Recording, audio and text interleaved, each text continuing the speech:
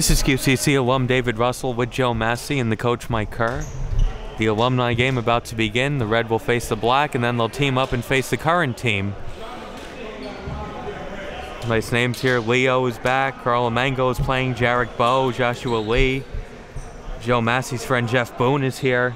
There's Jeff right there. He's got the headband on. He's all set for business today, I guess. He'll be jumping number 18 in red. Opening tip is won by the red team. He jumped against Craig Taylor, huh? Craig showing he still has some ups. Black team balling during the game. We'll be talking about some old CUNY memories and Region 15 memories. Dave, is it important who scores first here? Or? It's usually the big key in the alumni game. Get the momentum going, right? There was a buzzer beater in this game last year. Remember, yes. That shot is no good. A buzzer beater, which, more importantly than who won, there was no overtime, so we were all winners in that game. Anwar Bowling making that move, but he made it too quickly. He still has some speed there, though, on that move. How about the coaches in this game? Tom Sinnixon coaching the black team and Damian Broadwater returning to coach the red team. Oh, who can forget that coach? What'd you say his name was? Sinnixon? How about Damian wearing a red jersey on the sidelines? He's like a baseball manager wearing the jersey. 1 minute in, still looking for the first basket, and there it is. That was a bowling special. He was able to do that many times on this court with yours truly in attendance.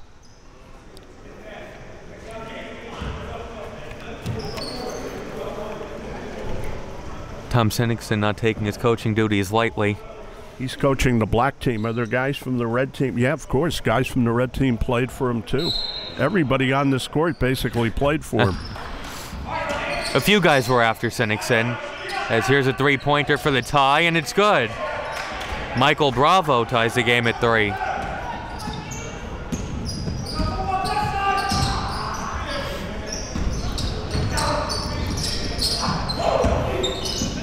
There's a jumper from Anwar, and it's good. Bowling with another basket. And the scoreboard says 6-0. That's not right. Forget the scoreboard.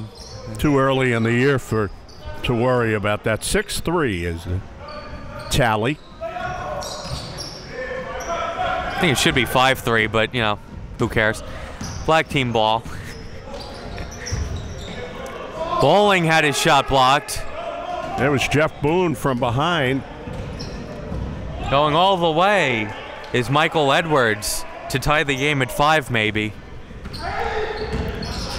Boy, that block by Boone brought me back, because the other night I was watching a VHS of him playing against City Tech with York, and he made the same block on a City Tech player in a crucial part of the game. The most amazing part of that story is you were watching a VHS. Amazing, isn't it? I just love the natural quality of it, you know? Mike Kerr's got a nice VHS collection, right, of his old games? Well, I don't feel like I am an alumni, but I don't feel like I'm that old. But I do have every game I ever coached as the head coach at FIT from 07 to 2010 on VHS. Very nice. I'm not sure I'm proud to say it, but I'm going to say it anyway. Say it. This is true. And be proud of it, because you are one of the few.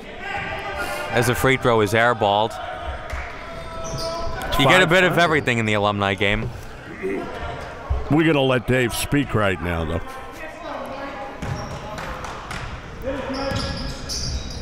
The scoreboard is correct. We're tied at 5, and there's a foul on Michael Bravo.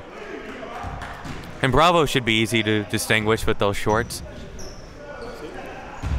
They got the ball into Robert Alexis, who, David, was the 2007 Player of the Year here in the junior college ranks. He was a little more slender at that time, but Robert's still in pretty good shape, pretty good condition. The problem was he had hurt his knee He was scheduled to go to Baruch, and he just never made it to that level. Alexis hits both to give Black a 7-3 lead, I think.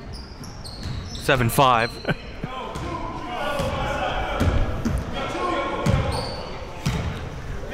Here's Joe Massey's friend Jeff Boone giving it to Bravo. Double teamed. Sub Keogh outside.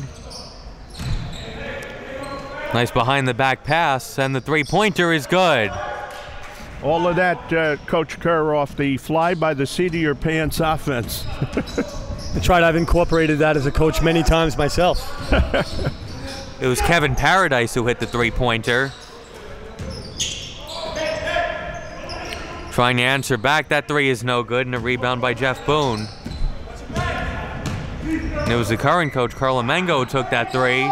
Jeff Boone at the other end almost put it in. I believe Carl and Jeff played together 1 year here at Queensboro. Not the second year for Amengo, when he really blossomed into a real good ball player. I wonder if Amengo is going to play against his current team in Game 2 or if he's going to coach from the sidelines. And traveling is called. Nice move, but took an extra step to the right on that. One thing, Carl Amengo just loves to play, though. He loves to come out to these games and play. You could see it. Like a few years ago in one of these games, he went one-on-one with Teron Simpson. Yeah. All the current players were into that possession. And that shot is good. Sebastian Prophet. Yep. I assume Teron is back this year, or is that, I don't know. We'll have to find out about that. I think I saw him earlier. Nice pass from Boone inside. Bravo puts it in. You don't even have to applaud him. He has the name to, get his own attention.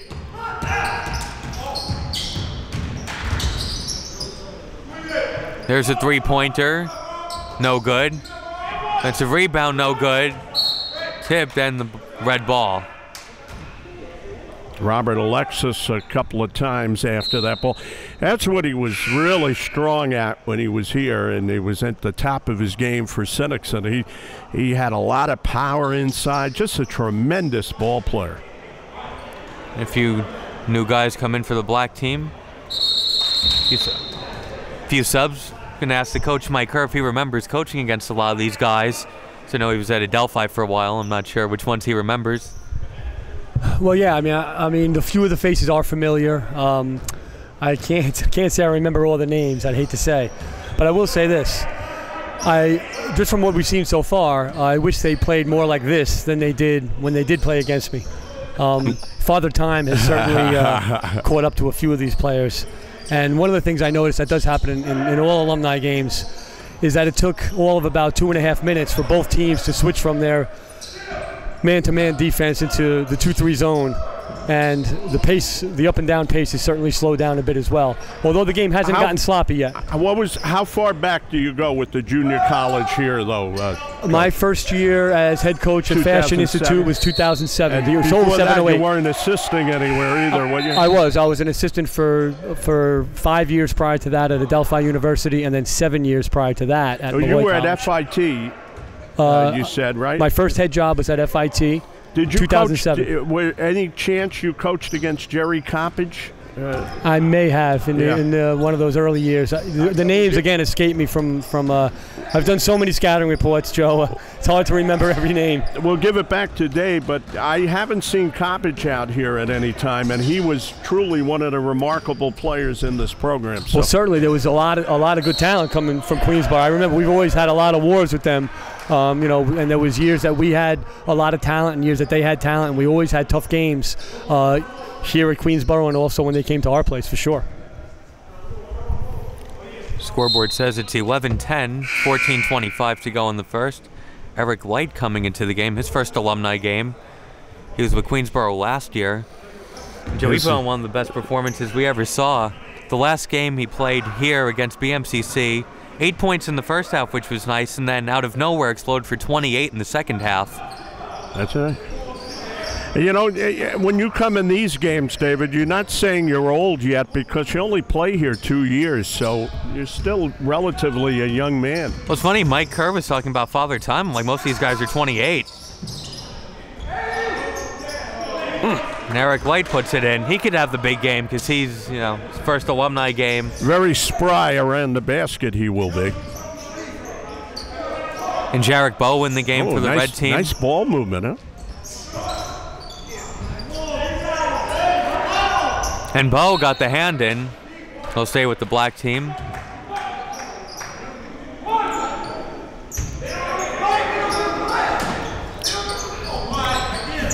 Oh. And Leo in for the black team, and his brother Marcel wasn't too bad either in the CUNY as the game is tied at 13. Yeah, not bad, not bad.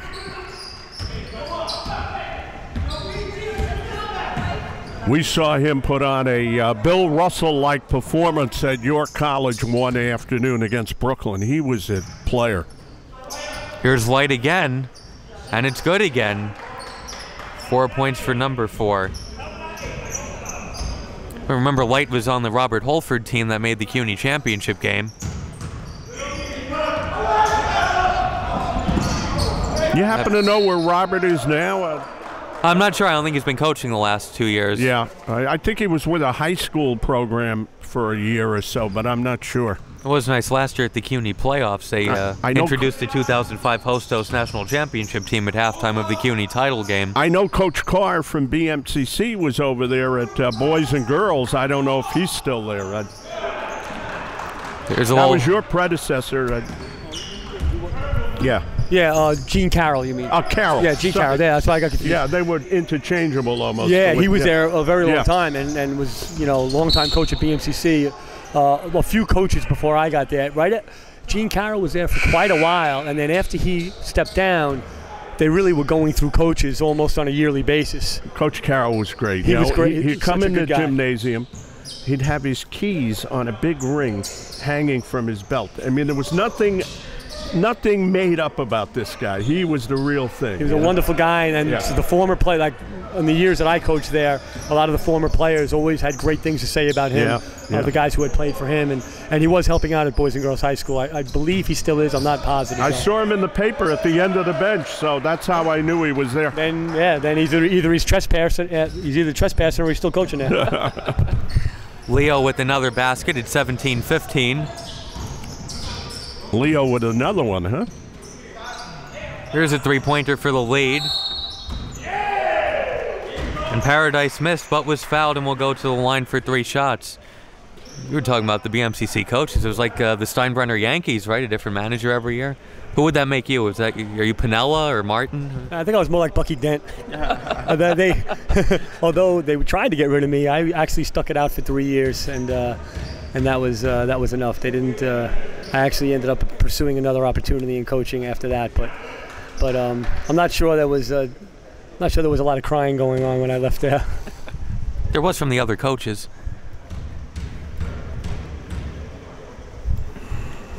I'm not going to touch that one with a 10-foot pole, so.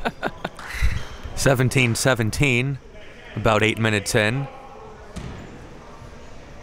Is Sonye number 11, David? It's number 3 for the black team. Oh, number 3. Okay.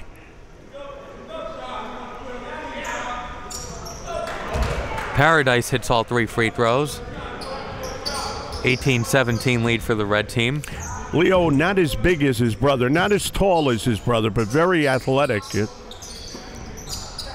then Leo went to Farmingdale. I thought he was going to go to York, too, for a little while there. There's Bowe. Oh. And Light touched it last. That had a lot of mustard on it. You're going to eat a few hot dogs later. Maybe. Don't eat too many because I'm making something for dinner tonight. Shot is no good, and Boone was fighting himself for a rebound. David's favorite line from the Odd Couple movie. That shot is no good. Oop. And Boone committed a foul, counted, and the foul. And then Boone high-fives the man that he fouled. We use a Clydeism once in a while. That was swooping and hooping on that one.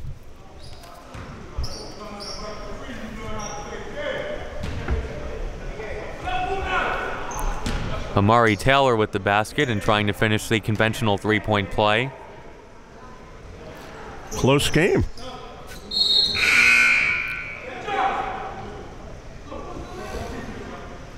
I want to see if, well, they're going to take him out right now. I was just going to say, I want to see if at some point Jeff tries to take a little more control in this game. But Damien knew you wanted to see that, so he took him out. Yep. Maybe he wanted to rest him up. He's going to have him come out and go to work. White misses the jumper, and now Leo with the ball. So, David, you said he went to Farmingdale, or he did not go to Farmingdale? No, he went to Farmingdale. Played for Coach Smiles.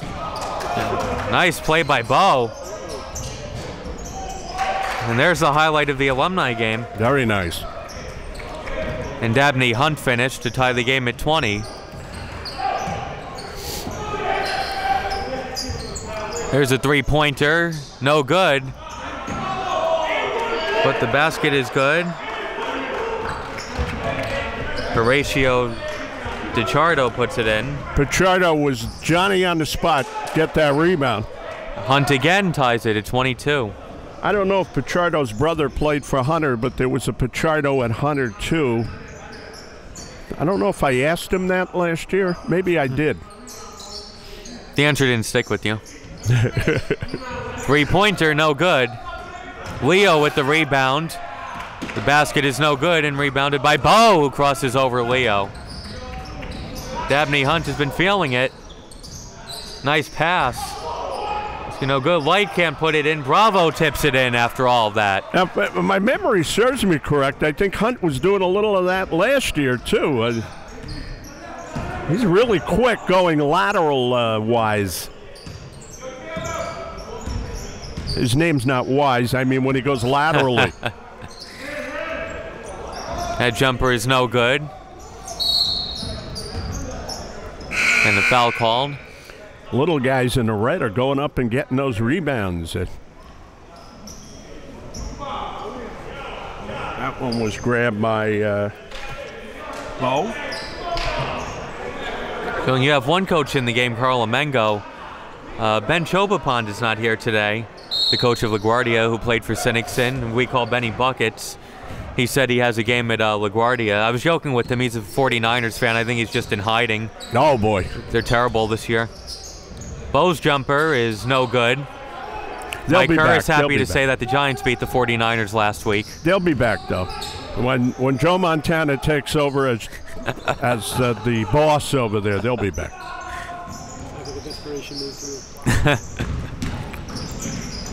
Ooh. Inside, and a foul is called. Pretty funny, by the way, not to turn to football, but did you see what Montana said? Everybody cheats in football. That's what made us great. I mean, come on. Spygate. We used to put oil on our uniform so people slipped off when it's been done for centuries, for goodness sake. You ever cheat, Mike Kerr? Got some Region 15 advantages? Well, I mean, like most coaches, we go by the old adage, cheat, never get beat. When you play at this level, though, you want the kids to be on the level. I mean, that's for big money. This is at this level, kids from Joe Massey, go out there and try to do what you can the right way. No, of course. And this level is where, a lot of these players who do have aspirations to move on to the senior college level, they learn a lot of basketball here. Yeah. Because unfortunately, a lot of them come from high school programs that either don't have a program or it's not, maybe not run the best, or maybe they don't have a real basketball coach there in some cases. And they're really learning the game and learning the commitment level that it takes to be a college player. And, it's our job as coaches and as staffs to really instill that into them and to get them ready for, potentially playing at the four-year college level, which is most of these guys' goals. Dabney Hunt hit a three for the red team, and Anwar Bowling missed one for the black. The red comes the other way. Jarek Bowe Back to Hunt, who's been having a nice first half, and there are 2 more points. Whoa. He's been the Alumni Game MVP so far, if there was such a thing. Hunt doing it.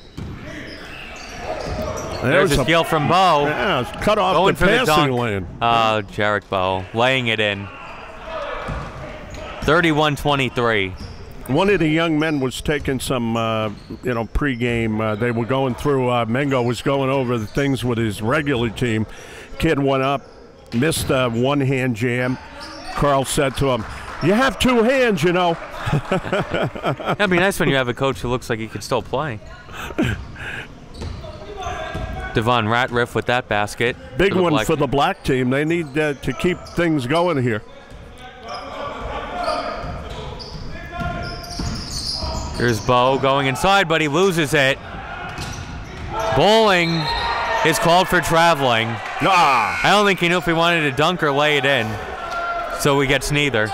By the way, going back to the Montana comment, I want to get it correct exactly what he was saying. He didn't say cheat. He said we looked for an advantage, and it's always been like that. You know, people look for an advantage. It's a long pass as the defense fell asleep. The layup is no good. Rips it away. And timeout is called. There's 6:59 to go in the first half. It's 31-25 Red. Hey, Dave, quick moving first half here. The way it should be in an alumni game. Keith Keogh.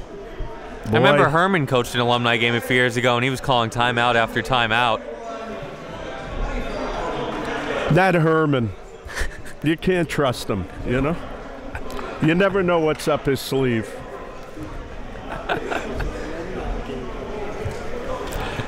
Is he here today? Yes, he's behind the red team bench. He's doing good, right? He's doing well. Yes, yes, recovering from the it's early in the season. car Grammar accident has last to be year. worked on.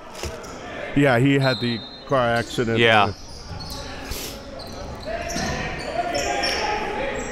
There he is. I don't think he's, whenever possible, missed a game here.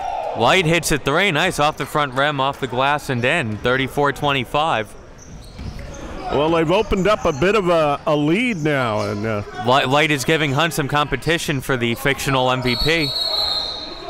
Yeah, they made that call on the red team. They said Alexis pushed me with his off arm, and he did. He kind of fended him off and grabbed the ball. So Red can push the lead into double digits. You know, when you're in the playground, they call that an old school move, and you get away with it. No autopsy, no foul on the playground. Bravo for 3, and it's good. 37-25.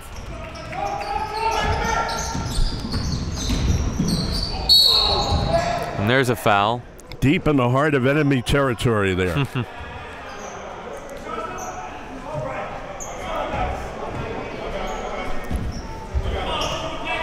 Carl Domingo getting a few bruises out here in the early season. Let's see if he gives them back here. 6:10 to play in the half. Black team down by 12. A Mango for 3, no good. Well, they've moved one of the more veteran players, Craig Taylor, back in the game, and see if that makes a difference. Keogh, give and go, nice play, 39-25. Because the red team has really gone to work now. He's got that little hitch in his shot where he puts the non-shooting hand behind his head. Three-pointer, no good. This was a close game 5 minutes ago. They want to run, the red team. That shot is blocked. A little more liveliness in their step, and they're getting up court. Do you remember any guys with hitches in their shot like that? The non-shooting hand behind the head? Well, only Karl Malone, but I mean, he sort of earned the ability to do something like that. What I was more impressed with, good. Pretty good. What I was more impressed with was how he skied for that defensive rebound. He almost got 1 foot off the floor. 41-25 now. What was your specialty, Mike, when you played? Well, I'm gonna steal a line from Jeff Van Gundy, who we all know. When they asked him why his playing career ended at Division III, in Division III, which mine did as well. During the preseason, I could beat those cones off the dribble all the time. My first step went right by him. But once they put actual people in front of me, it was a little more difficult. That was always the rub, wasn't it? 41-27, 5:05 to go. And that put less green in your pocket. Yeah. White jumper is no good. And Keogh puts it in. 43-27. You saw how tough Mango was playing light on defense. He didn't want his old player to beat him. Come on, Carl, do something here.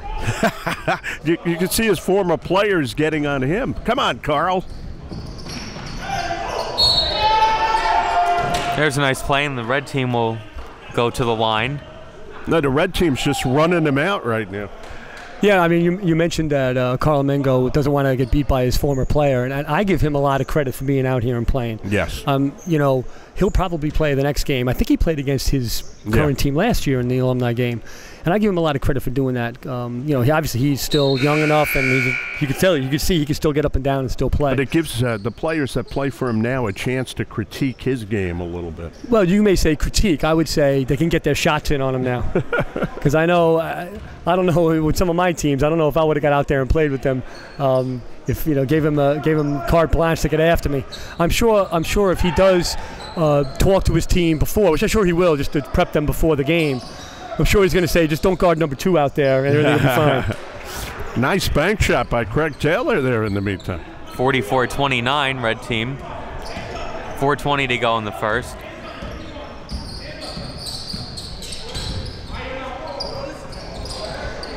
Three-pointer. No good, but that follow-up is good. I think he forgot which way he was going for a second because he was right next to the basket and turned around. Nice pick-off underneath there. 46-29. It's Kenny Delaney who put in that last basket. 4 minutes to go in the first. Mango. Nice pass to three-pointer is good. Craig Taylor again, yeah. Big man hitting some shots from the perimeter. He wants to get back in this game, Craig. Bravo. An offensive foul is called. Shot wouldn't have counted anyway.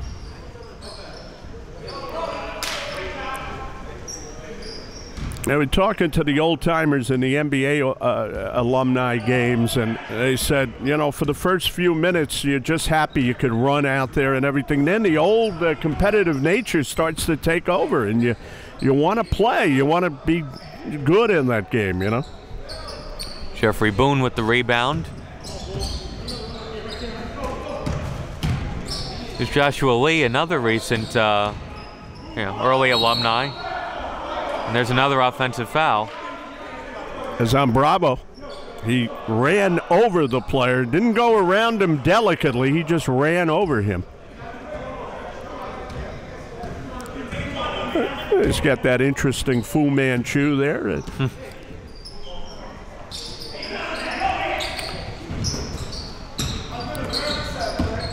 Mango to Taylor, he's hit 2 threes. It's up inside, the shot off glass is no good and rebounded by Joshua Lee. Pass to Boone.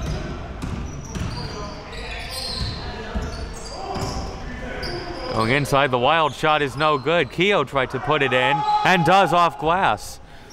Nice first half for Keogh. Nice first half for a lot of guys on the red team. That's why they lead by 16. Oh! And a blocking foul. Took one for the team there. Keogh.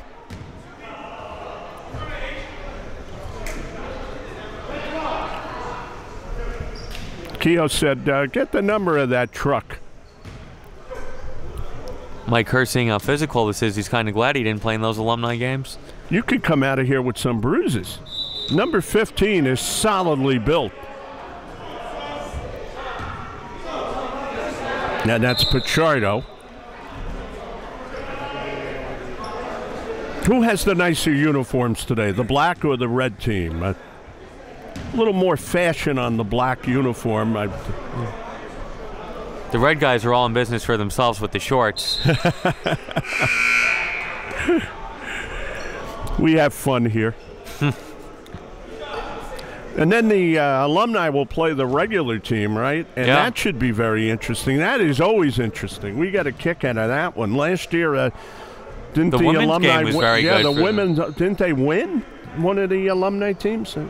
Well, the women's alumni team came back to beat the current team. Right, that turned into a good lesson for the current team. And we were talking to the coaching staff, remember? We were saying, do you take these games seriously?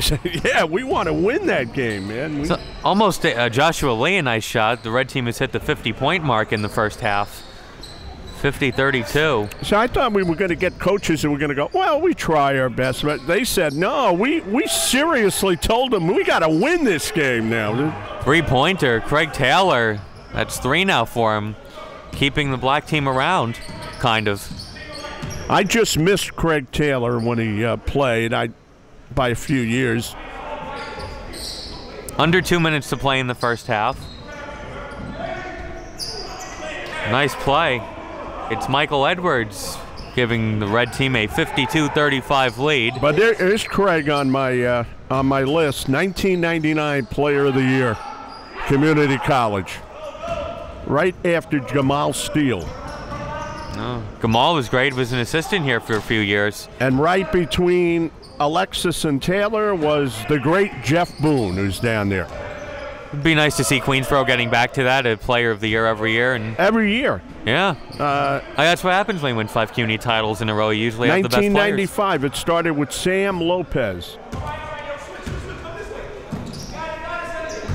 I was about 2.5 years old at the time. Sounds like a recording star, Sam Lopez, because I remember Sam Cooke, you know. And then you had Kasim Palmer the year after. And then it was just a run of them.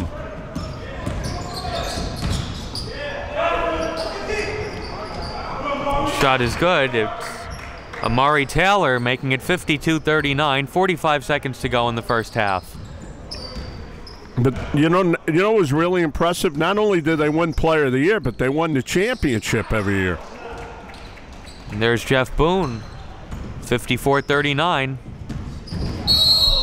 And then Jeff Boone, a football Jeff Boone player. Again. and Jeff Boone again, taking him for the pin. Going to take Amengo out. I wonder if one of Amengo's current players took out a bounty on him. Like, hey, Jeff, come on. You know, Carl had the great luxury of playing for 2 great coaches. He played for Sinixon here. Then he went and he played for the Baruch fella, Ray Rankus, who was a class guy all the way. And probably one of the most liked CUNY coaches of all time. Even more than Mike Kerr. Along with Mike Kerr and Ron St. John and the guy at Hunter. Remember the guy at Hunter? We always got to throw him in there, who won all the championships. I can't think of his name right now. Mike Kerr's right in there, though. Amengo splits the free throws. It's 54-40 red team. Mike's going, yeah, because I'm sitting here, right? Yeah, I'm only on that list if you list us alphabetically. Oh, Ray Amelbert. Red team holding for the final shot. 10 seconds to go. Nice pass from Lee to Edwards. 56-40. See if they could beat the buzzer. They don't even get a shot off. So a very good first half for the red team. They go into the half leading by 16. Yeah, the black team took a pounding. They couldn't stop them in the transition game at all. The defense in the alumni games is always not up to the level of the 1989 Pistons. So just a little less. A little better than my defense. That's true. But Dave, 15 years ago, I could really play them. It was past my prime, though. So we'll be back for the second half. Red team leads by 16.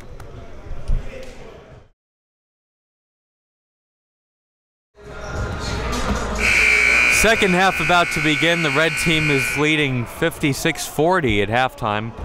Good first half for a lot of guys on the red team. Eric White, Jeff Boone, Michael Edwards. Yeah, I mean, this Coach Sinixon, you know, he's got to get in the ball game here. I mean, literally, Tom has to get in the ball game. Maybe he should get out there and. And Dabney Hunt had a good first half for the red team. You know, Tom can play, by the way. So he's a good player. And Mike Kerr actually coached against him in Region 15 as a pretty funny Coach of the Year story, year where everybody won Coach of the Year. Oh yeah, it was actually my first year at FIT as a head coach, 2007, 2008. And Tom was still the coach of Queensboro. I believe he was his last or second to last year here. And he had a team that wasn't overly talented, but he did such a terrific job. I think they finished in 3rd place. And Richie Race was the coach at Suffolk Community College, the Selden campus. They finished 1st. My team at FIT finished 2nd.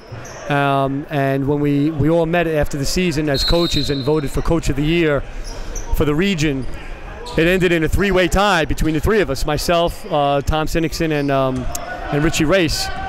And I know I voted for Tom. You can only vote for one person who's not yourself. And we all finished in a tie. And then when the director came in to say, listen, 3 guys tied, would we like to re-vote? You know, we all said, nah, I mean, let's just, we don't want to divide it up. Let's all just share it. And if it's okay to have a 3-way co-coach of the year. And that's what we did. And it's a credit to, to Tommy, whose team, like I think he'll even admit, didn't have as much raw talent as my team or Richie's team did, but he did such a terrific job in leading them to I think it was a 3rd place finish in the region. Did such a great job that he really deserved it, and I was happy that he was I would have been fine if he had won it instead of me, but I was very happy that he and I, along with Richie, who was also a terrific coach and a terrific man. Did you get a trophy for that, Coach? We did, yeah. Where did. do you have that right? It's in a crate somewhere in the basement. And I actually have 2 of them, and they're both in the same box. They're right near the VHS tapes of all the games that I've coached, which I can't watch because who has a VHS player anymore? There you go. That's a Mike Kerr answer right there. There's a blocking foul. It's 58-41 red team. You know, you're an entertaining guy, Mike. You really are. I wish some of my former athletic directors thought so. Well, they thought you were entertaining. They just didn't like your coaching. That was the problem. It could be, but to each his own. That's what we say. Hey, look, these kids got the real Queensboro uniform on over here. Oh, an airball free throw as everybody gets on him. Hey, you got Dave. I was going to call you Mike. Dave, they have a little black in the uniform now, huh? The Tigers. Yeah. Both free throws are missed, but at least that one hit the rim. So the black team trying to cut into the lead. They got to work on it. There's Anwar. The defense has been a little better in the first minute of the second half. We'll see if look at that high stepping by Keogh right there.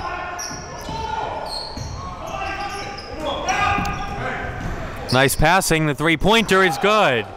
That was the former player of the year, Alexis there.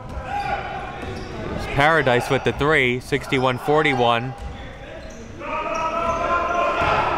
18:25 to go. And there's a foul called. Now, Mike, a lot of those Region 15 meetings were fun. You had 3 coaches of the year elected. And then once you were telling me a team that finished in 4th place with fewer wins than the team that finished in 5th. Is that right? Well, yeah, that actually did happen. In the old days, before there was an even number of teams in the region, there was a strange number, and you didn't play everyone the same number of times. That's right. So if you played somebody twice in your quote-unquote mini league, you'd get 1 point per game, and if you played somebody once, you'd get 2 points for that game if you won it. Right. So it was a point system. So ironically, it was my team. One of the years, it was my 3rd year at FIT.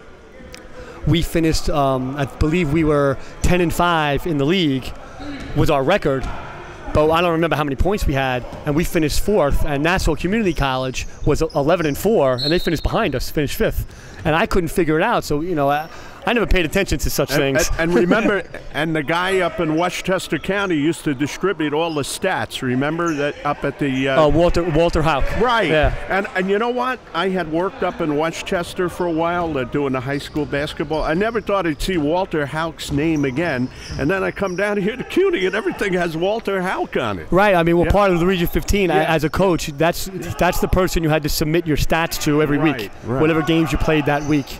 Yeah, you had to do that. That's why, Coach, we were trying to keep up with all that stuff at the time. You know, we'd go ask Rodney Carr who were the top teams in your conference. Right. We didn't see these kids, by the way. I mean, you never got a chance to. Right, well, it was hard. I mean, and the region is fairly spread out. It's hard to get to all the games. It's not like, I mean, if it was just the CUNY League, it's not so hard because they're all, centrally located. But it's a funny story how they used to run the league, and it was always very confusing to me.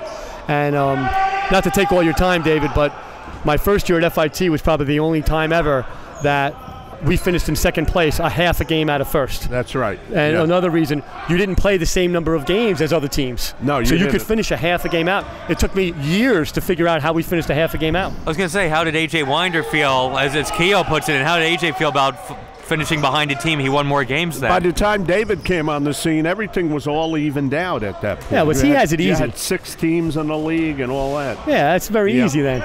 Well, to answer your question, AJ, honestly, I was more upset than he was because I couldn't figure it out. He's been in the league a lot longer than me, and he knows, the crazy nature of how they set up. It was almost like it didn't matter what you did during the year. They just rolled the dice and picked names out of a hat. That's right. But I was probably more upset about it. I even said in the meeting, I said, this is unfair. I go, Nassau should be ahead of us. But maybe, I mean, we did beat them during the season that year. I know we only played them once. And they told you, Mike, we'll take that into account. Right, yeah. I don't know if that was part of the reason, but it was just a weird system. And I do remember this, though. I will say this. When they did even out the number of teams, now you got to play everybody twice. Yeah. But not everybody was happy about that because now you got to truck up to Sullivan every year instead of every other year. It's not an you got to truck up to Poughkeepsie. Thing, yeah. You're right, but at least you'd have one tough travel year and one easy travel year back. On and off. At least when Sullivan beat you by 30, you didn't have to go up there for 3 hours. Right. It was always easier to get beat by 30 at home than it is on the road. Although I can't speak for the other teams, but we didn't usually get beat by 30. Although it has happened. It's like when we did the second USBL, not the first one. Who are you playing? Connecticut. Who are you playing tomorrow? Connecticut. Who are you playing next week? Connecticut. They had like 3 teams in the whole league, so right, well, it's tough. Yeah, that's what it was. It's hard. And Region 15 didn't have a lack of teams. It was just a strange number that was spread out. Yeah. And the other thing is, CUNY, wanted to keep the integrity of the CUNY League. The Hudson Valley teams wanted to keep the integrity of their Hudson Valley group. They also had like a mini tournament like the CUNY League does here. And then there was a couple of odd man out teams like FIT, like Nassau, like Suffolk. Like we didn't have anybody else to play. We were just kind of almost like we weren't part of another league. We were just part of Region 15. So what we knew was Region 15 was our league. Mike Kerr and Joe Massey for The Way It Was. Now we bring it back to David. David, who's going to win the Met Cup Series, by the way? I don't know, but I'll be there. Oh, all right. I'll make predictions. I'll tell you after the fact who won, though. You have a nice seat for it. Mike Kerr giving me a ride after the game, so I have to be nice to him for a few hours. By the way, the red team is winning 66-44, 15:30 to go. They continue to do it all. They're just a little bit faster than the black team. Keogh with the nice move. He's got to save some of that for the second game. He should have saved some of that for when he played here. Yeah, Keogh going back to The Way It Was. And the black team answers back. 68-46. I think I would get number 11 the ball a little more. That was a nice move. Joe Massey telling Tom Sinnixon how to coach. Oh, no. Edwards all the never, way. Never. Nice move. Wouldn't do that. 70-46, under 15 minutes to play. You notice I have nothing but complimentary things to say to Tom at all. On air, yeah. No, I can't coach worth a bean next to him. 70-48, David. Just speaking about Coach Sinnixon, one person I haven't seen, I don't know if he's here, is Larry Dantzler here? No, I haven't seen him. Remember, we saw him at the CUNY playoffs last year. Yeah, Larry was the coach here several of the years that I coached in the league, and what a wonderful, wonderful man. And really another guy yeah. that we were speaking about, Gene Carroll at BMCC earlier. Marvelous recruiter. And his kids all loved him. Like, his players really always had great things to say about him. And just as an aside, when he was let go here at Queensboro, he called me. I was still the coach at BMCC, sort of out of the blue, and he let me know that he wasn't returning here.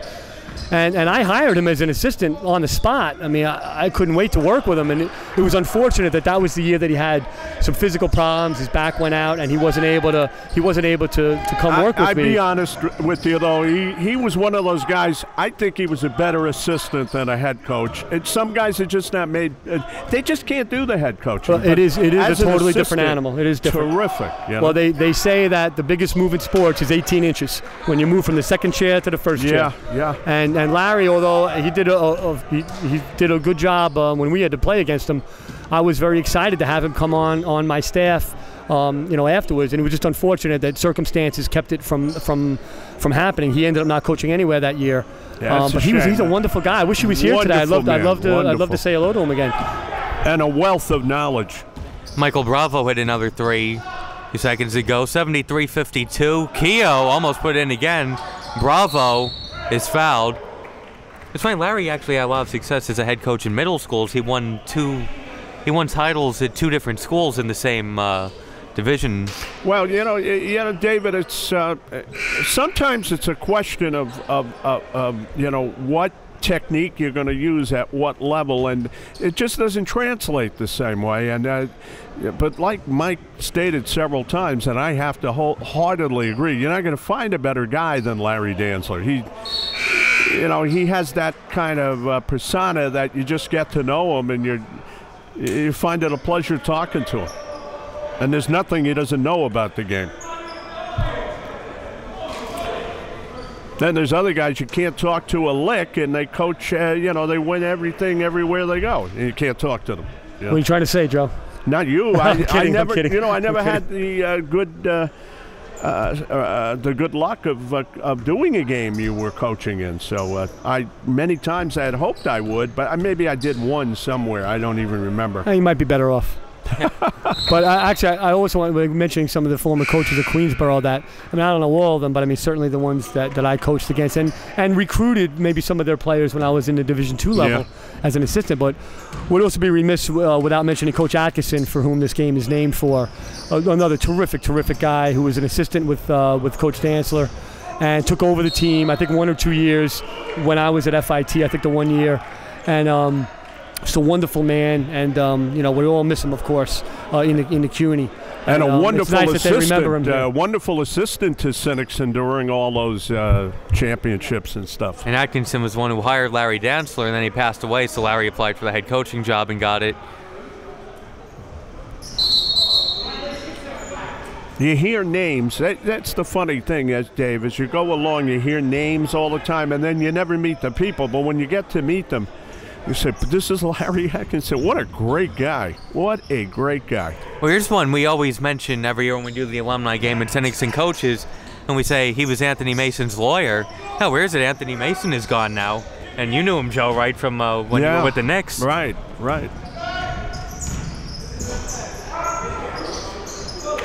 One of my favorites, in fact. I don't know how many times I interviewed him, about every time, I guess. Because you couldn't get Pat Riley. Seriously, Pat Riley, you could not go near him. So he was the Mike Kerr of the NBA? No, it was his thing. He'd just get ready for the game. He didn't want to talk. Just didn't want to talk. Dabney Hunt puts it in at 78-56, red team, under 12 minutes to play. They keep running. Timeout called by the black team. Tom Sinnixon calling timeout. He's down by 22 with 11:45 to go. What's he going to say during this timeout, David? Well, I'm not sure. So Howard Johnson's or no? Yeah, making some plans for the post game. IHOP or there's an IHOP on Hillside Avenue. Maybe we'll go there after the game. The red team feeling very, very confident right now. 10 points to do it.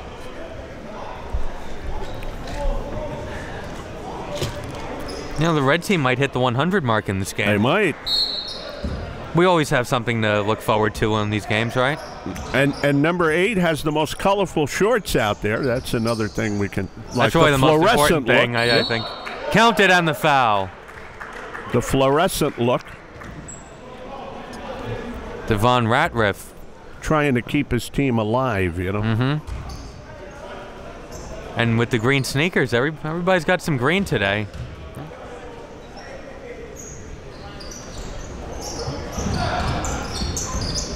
Whoa! Oh. Nice moves by Bo. Jarek Bo, who played for Larry Dantzler. You remember Bo, right, Dave? Yeah. Yeah. I was telling you before the game, the first game I announced here was 5 years ago yesterday. It was the alumni game. You know who's a good teammate? Stephon Medard. It's my favorite name. Oh, yeah.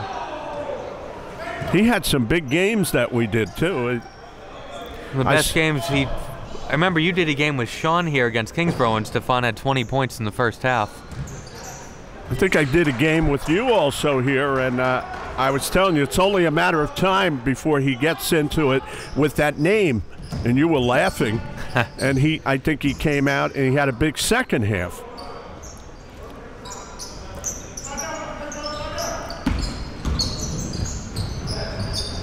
Bo for 3, no good. The 78-60. That was in reference to the quote about his name. It's like a Marv Albert name, you know. Stephon Medard, you know. 78-62. You got to inch your way in here with 10:24 to go. It can be done, but they have to really play D now. They've been playing well after Sinnixon called that timeout. Light misses a shot. The only thing is they can't run like the red team. They're not really good at moving the ball up there. 10 minutes to play.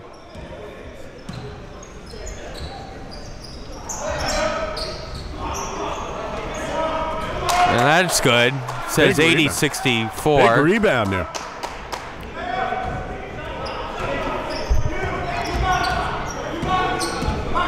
$9:45 to go.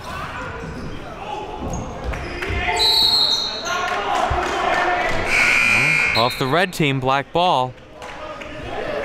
And Carla Mango back in.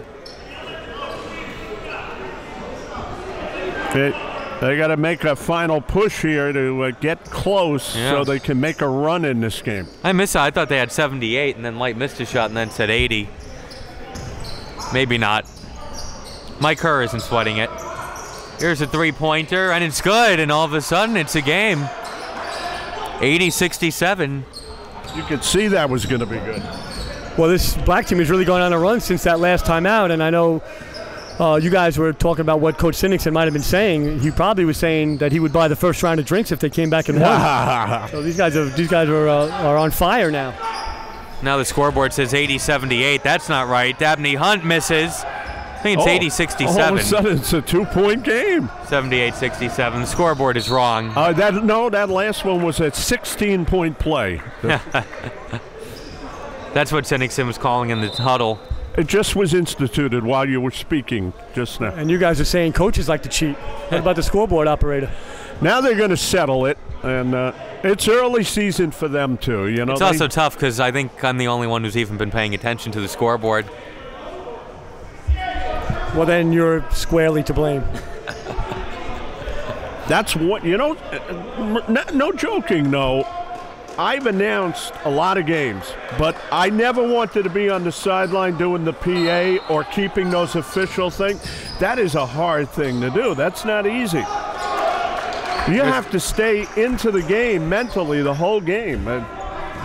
So are we just going forward with the score tied at 80? Is that, okay. I don't get it. It's a newfangled way of playing. They want to keep everybody in the building. That's what it is. I guess.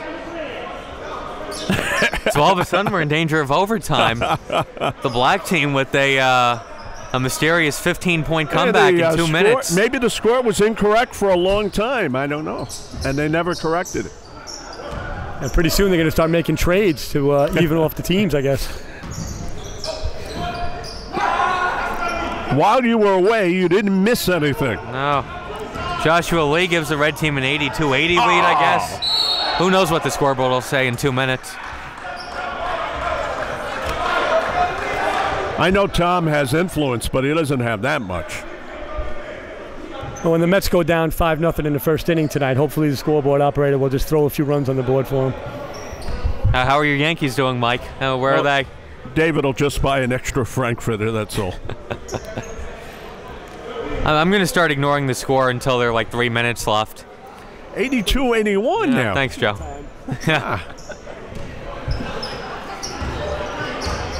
It's April Fool's, that's all. The game is tied. We're going to remember this comeback. I won't remember any of the plays because there really were none. Maybe not.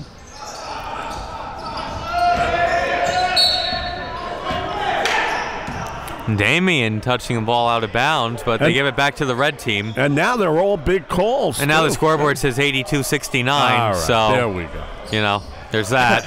I don't know what it'll say in a minute, but right now they lead by 13. Reason has finally taken over. For now. Yeah. We were having fun with it, though. Hunt hey, stripped it has away. His pocket picked. Bowling going all the way, and Hunt gets the hand in. A small measure of revenge. And Hunt saying that went off his leg, man. How about 13-0 run in 2 seconds? Okay. The fire is setting in, though. The black team wants to make a comeback in this game. They just did, and then they had it taken away. Leo, no good.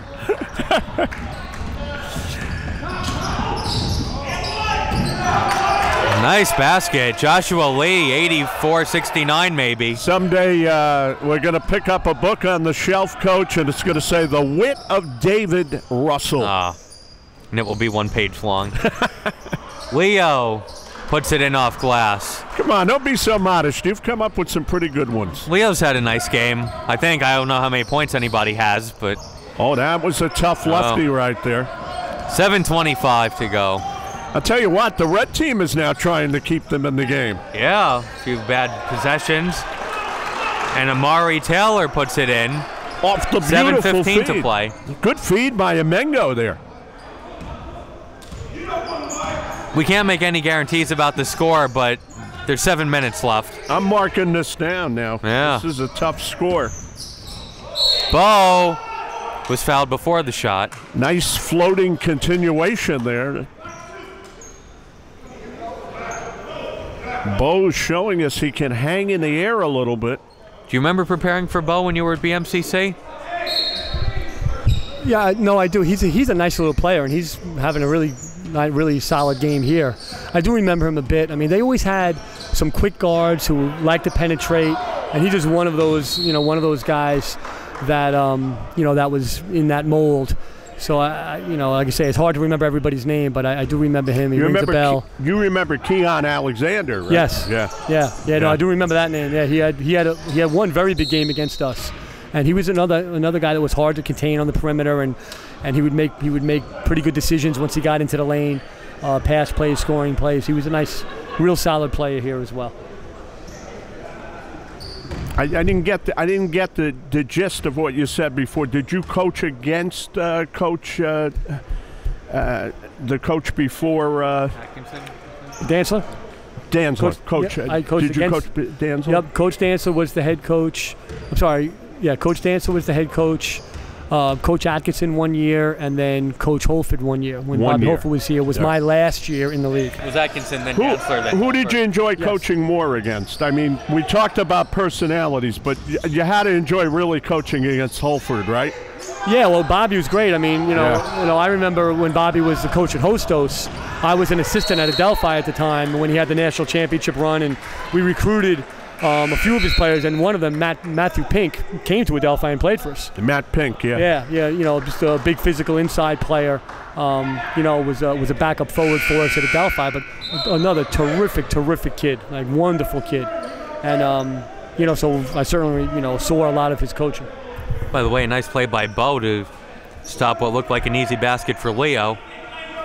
Remember Larry's last year at Queensboro, they didn't win a lot of games, but they beat your Panther team twice, which you blocked out of your memory. Yeah, well, I block a lot of things like that out. Not that hard, as my memory's not all that strong. But I do remember a few of the games that we won, if that helps. Well, they were so far and few between that they all stand out. Clearly, you haven't been doing this this broadcasting gig very long. Well, I started announcing after you were at FIT, so I missed your glory days. Okay, as you were asking Coach that question, I remember one time I was talking to Dick Harder, the coach of the Charlotte Hornets, the first coach they ever had, and a really great guy, super. That ball goes out of bounds there, and it is still a ball game. But quickly, David, I said, Rex Chapman, he said, did you have to bring that name up? And he was fooling around, of course. It was great. He was really a pain for the coach. Terrific ball player, though. 5:39 to go as some subs come in for the red team, including Edwards and Bravo. So when you asked Coach about the 2 losses, I'm sure he blocked those out. You know. He could tape over that on the VHS. Yes. Yeah. Let's watch the red team try to preserve their lead here. We think they have the lead. We don't know what it'll be in 2 minutes. Oh, it's 11 right now. Well, I have word from downstairs. Keogh. Taylor was moving one way, he was moving another, and they collided. And they called it on Taylor. 5:20 to go. They're laughing about it, as that was a little bit of a collision. Bravo thought about the 3. Jumper from the free throw line, rims out. But a foul called against Amengo. Him and Keogh were laughing about it. 5:15 to go. Hopefully this doesn't turn into a foul fest.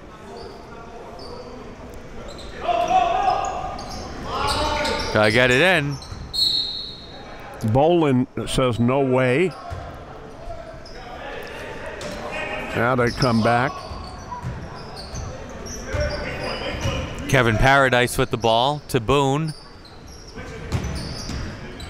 Amengo plays tough defense in this game. 5 minutes to play. Out of all these guys, I spent the most time with Jeff Boone, number 18. So when I see him make moves, it just stays etched in my mind. Oh, that's his move right there. Paradise off glass. See, but when he played in the CUNY, as Paradise gets a big one there, Dave, what he would do is he would take that outside ladling dribble and just take it to the basket. Nobody could stop him. Here's a 3-pointer. It's no good, but tipped in by somebody who's not on our roster. 86-75. 4:20 to go. So I was doing a game with my former cohort, Mike Schleifer, over there on the radio and TV, and I said, Boone is 6 foot. What is he? 6'4", not even.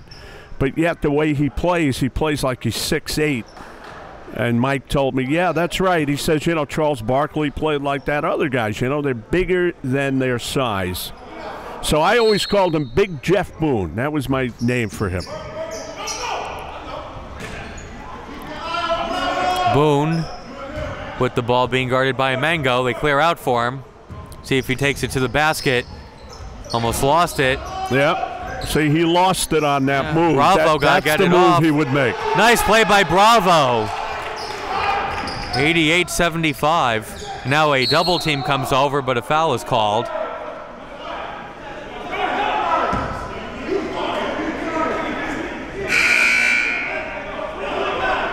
And he and Amengo talking it over, Boone and Amengo, about that last play. But the way Boone fumbled that when he was trying to bring it to his other hand, he wouldn't do that when he was playing. He'd go straight to the basket on that. Maybe he's saving it for the new guys in the second game. Hey, a few years, David.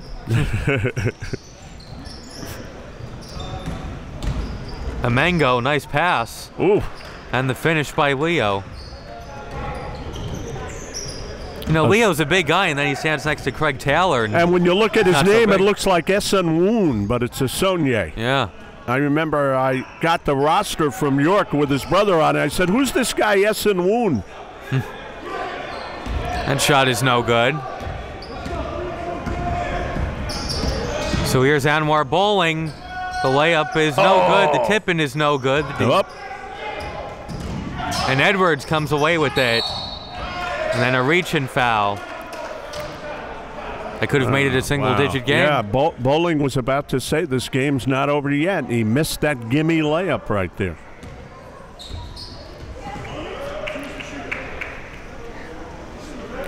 So a foul will bring it down here to shoot. 3:09 to go, and then these teams will combine and take on the new guys. They've had their chances, the black team. They even tied it up for a few minutes, kind of. In fantasy land, yes. Edwards makes a free throw. How would you rate the Red coach's performance tonight? They're winning, right? Yes. He's been hands-on. Has he done a lot of orchestrating? Well, he did touch the ball before when it was going out of bounds. He can't be much more hands-on than that.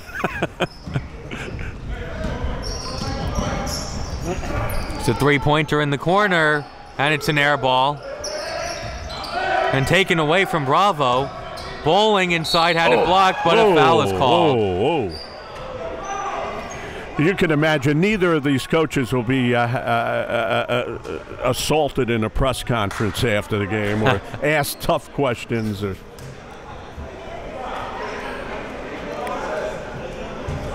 $2:55 to go. How about your time, Mike? Did you have a lot of press when you were doing things at times? Did you? I mean, a little. I mean, more when I was an assistant at Adelphi. I would do a lot of times as the assistant. The head coach wouldn't want to do the post-game interview, and I would do it a lot of times. It sounds like a silly question, kind of, but the real gist of the question is: on this level, do you take that? Does that become part of coaching a team, or not so much at this level? A little bit here and there, like if you're playing away at a tournament, like a Christmas tournament, they might cover it, locally. They might ask you some stuff, but not that often in the years that I was at FIT and BMCC. Not very often. I mean, when I was at BMCC and we'd play the CUNY TV game of the week, if you won the game, they interviewed you after, you and maybe one or two of your players. But it was not that often. It wasn't a highly covered area. You had to deal with a lot of in-house critique, maybe a lot of people close to the program, more or less. See, now David's going to be in an event later where Terry Collins doesn't get a second to himself when he's at that stadium. It's like, what about this? What about this? What about that? Yeah, what about this? That's very true, and of course that's a high-pressure situation. But he also has a much larger paycheck than I used to get. Absolutely. Absolutely. It all makes sense, right? See, one ref said blocking foul, one ref called a charge, and that's what they were talking about. But as Steve Summers would say, who wants the ulces? Not me. Carlo Mango saying, what happened? I thought a charge was called. And then they go, no, we talked about it. We called a block. Oh, actually, Steve Summers would say, what with the ulces and everything. That's how he would say. Here comes the inbound now. Boone. No good. Almost turned over. And what's the call, ref? Foul. What's the call? These guys are into it. We'll have some free throws. Game slowed down a little bit in the second half. But at least Herman didn't call 5 timeouts. By the way, Steve Summers, great guy too. In my times dealing with him, really nice man. No, Boone has 4 fouls. I wonder if anybody would care if he gets to 5 or this is unlimited fouls.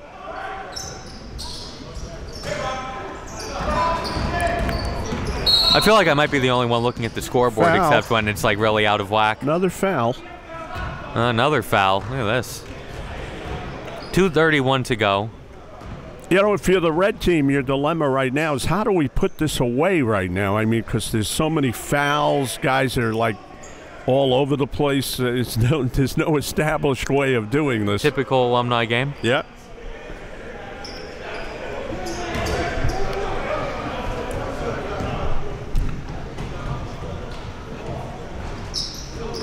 Edwards misses the first.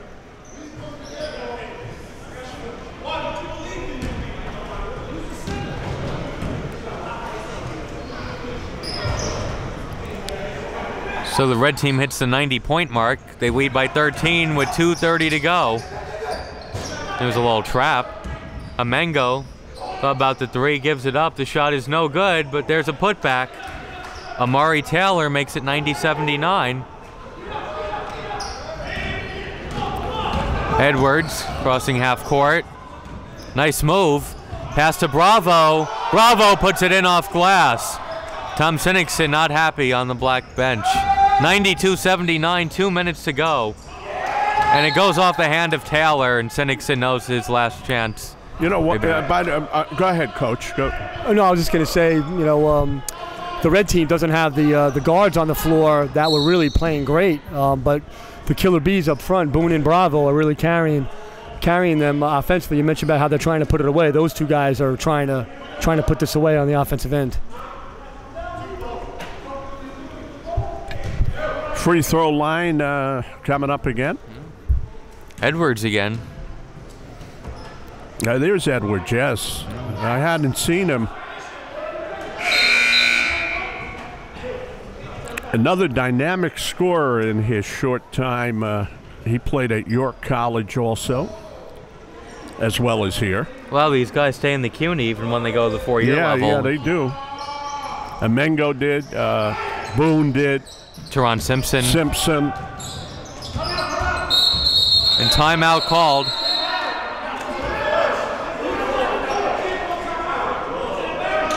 Tom Sinnixon saying they can't call timeout if it's out of bounds. But we have another clock stoppage with 1:48 to go. There was another kid that went from City Tech. He went from Kingsborough to City Tech, and he became a star there at City Tech. But when he was at Kingsborough, I didn't even know he was on the court. So sometimes they even get better when they go to that senior college experience. I can't remember his name. He played with Shakun Malave, though. He played the big forward next to Malave. Shakun Malave, one of the best centers that ever played in the CUNY Conference for a couple of years anyway. Red team ball, they lead by 13. 1:48 to go.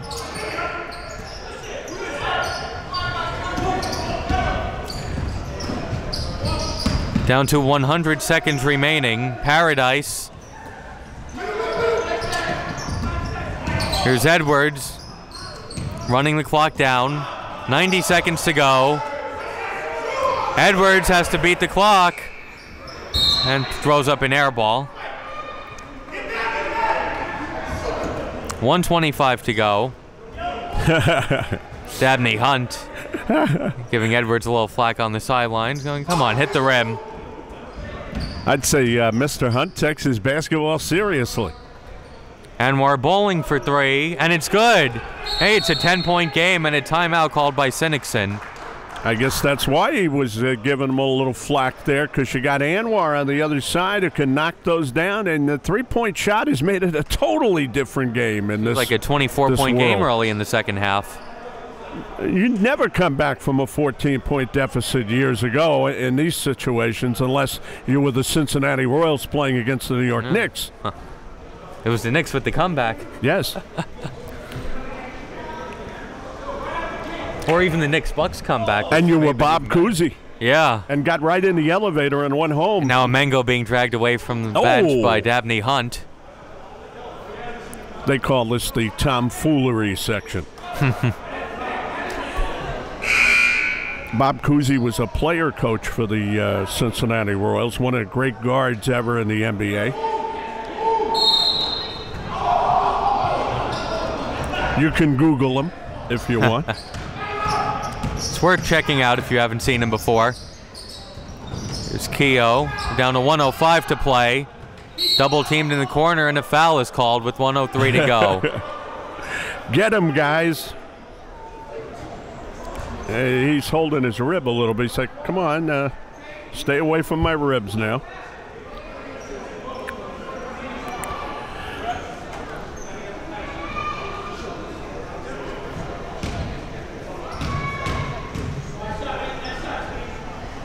That's incredible, though, Dave, and I didn't even realize it till I went back, and I was doing CUNY basketball for about 10 years at the time, about 6, 7 years. I went back, I looked at the kid's name from City Tech, and I said, you know, he played for Kingsborough, and we did his game, and we didn't even know he was on the court. And here in the CUNY senior, he was a star. Sometimes they slip right by you. Red team loses a point because Edwards was called for a lane violation on a free throw. That three-pointer is no good. We're under a minute to play. It's 93-82. Three-pointer no good. A lot of second chance points, and third chance points, and fourth chance points, but they can't score. They weren't able to make it a single-digit game. They tried, and we'll give them an A for effort. And we'll give all these guys an A for effort, because when you come out here, you got to put yourself to work again. It's not easy. I feel like Edwards has taken most of the free throws for the red team. Some of them, though, haven't been away that long, but some of them have, and those are the ones it's really hard to get it cranked up again. Although everybody always plays ball in the park or wherever they can play it when they get an opportunity. Another lane violation. What is going on here? A little payback for the last violation Edwards had when he was shooting. That three-pointer is good. It's a single-digit game. 94-85. Sinnixon wanted them to foul. We're going to drag out the sending.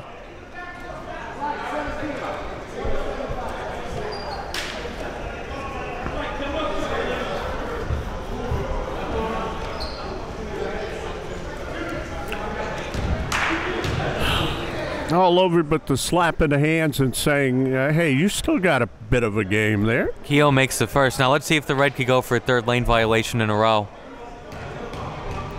Now this will go off without a hitch, although he misses the free throw. 95-85. Still a little time to make it interesting. Here's a three-pointer. No good, but the tip-in is good. Nice play by Amari Taylor. And Taylor got a hand on that inbound attempt. 95-87, 30 seconds left.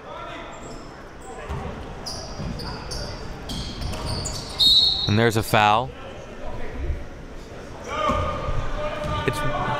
So they go for about 33 minutes just going up and down, and then the last 7 minutes is like Game 7 of the finals now.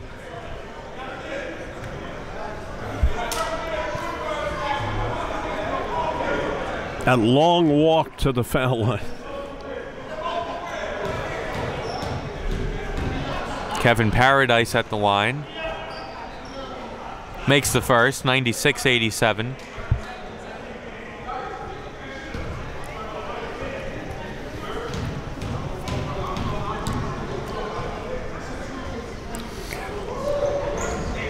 And the second is good, 97-87. 29 seconds to go. Here's Taylor. Bounce pass, three-pointer is no good. Taylor tipped it, but it goes out of bounds to the red team. 22 seconds to go. There's a long pass, and it's intercepted. Three-pointer, no good. Taylor not giving up. He keeps attacking the basket. Goes out of bounds to the red team. Well, he went after it with those Thunder shorts that he has on. The bottoms are from the Thunder, looks like. 13.9 to go. I don't blame them. They were my favorite team before they started falling apart. So you're a front runner, huh? No, I liked the way they played, and I liked the forward on that team, the way he played. They were a hard-working team, but not had success lately. The going gets tough. You jump off the bandwagon. Not me. I just jump on at a prime time, and then I stay around. At least you admit it. Yeah.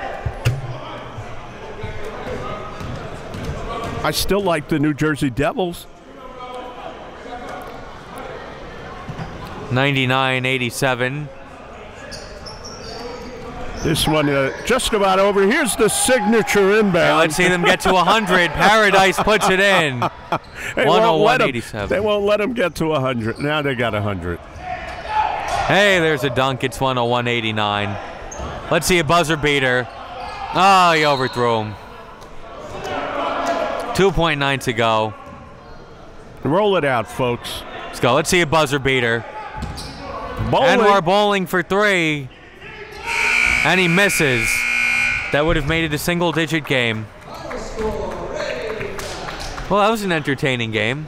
101-89, the red team wins. It's all over. Now the Tigers, the real Tigers, will get a crack at these somewhat older fellas. That was a fun, entertaining game. Yeah. And then we'll see you back for game 2 of the doubleheader. Oh, this is the fun. To me, this is the fun game to see how the little slightly older guys can do against the current guys. So the other one isn't fun for you? Oh, they're both fun. Believe me, they're both enjoyable. Anytime you could come out and do basketball, it's fun. So for Joe Massey and the coach Mike Kerr, this is QCC alum David Russell. Thanks for watching.